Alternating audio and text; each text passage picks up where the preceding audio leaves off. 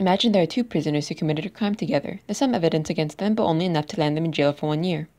An interrogator tells each of them the following. If you testify against the other person, you will go free, and the other person will be in jail for 3 years. If they testify against you, the reverse will happen. If you both testify against each other, you will each receive 2 years in prison. This image is a payoff matrix. Let's call the not testify option as cooperating with the other prisoner, and the testify option as defecting against the other prisoner.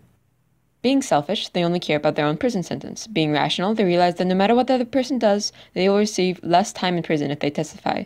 So, both testify against each other, and they each receive 2 years in prison. It's sad that they won't cooperate, but it's not unrealistic. For instance, have you ever chosen not to help some stranger who needed help because you had places to be and you knew you'd never see that stranger again? Let's look at a happier payoff matrix. You're on a game show, you're playing with someone, but you don't know who, and you'll never meet that person. Both of you want to make some money.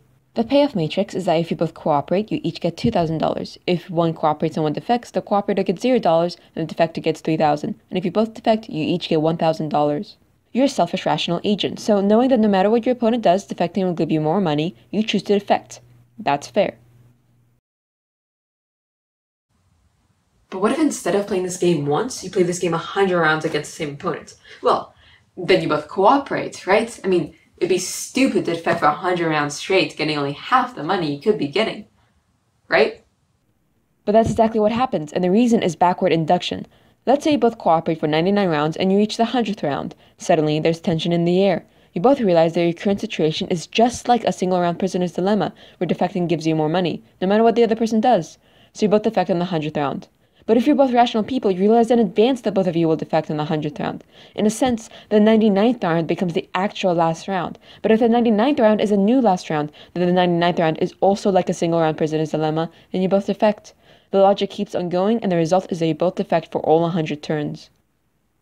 That's unfortunate. One of the primary purposes of game theory is to model real-life interactions, but humans cooperate in repeated interactions all the time. So what gives? Suppose you're on the same game show, but your opponent is selected randomly from a pool of 10 other players. Of those players, 9 are like you, selfish, rational agents. The other player is an angel who has a reputation that they will cooperate the first round and will continue to cooperate as long as their opponent does. You'll play 100 rounds against a single opponent. What happens? If you defect every round, your expected reward is $100,200. If you pretend to be an angel, your expected reward is $109,100, which is larger. The existence of an angel causes everyone to cooperate, which leads to better outcomes for everyone.